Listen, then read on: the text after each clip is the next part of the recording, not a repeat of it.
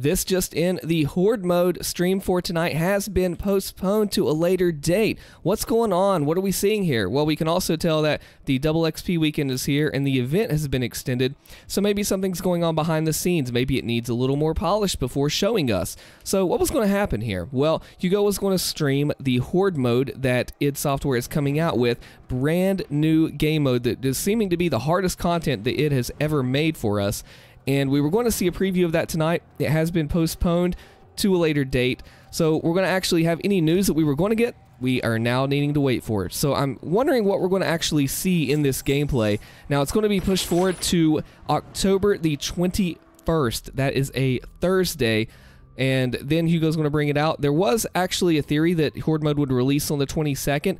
I don't think that's true because that would mean releasing on a Friday. Typically, it releases on Tuesday, Thursday, and then they'd have to work on the weekend if something broke or went wrong. So I don't know if that's actually going to happen. But October 21st, Saturday, subscribe to the channel if you want more info as to get it. My name is Alston. Thank you for watching.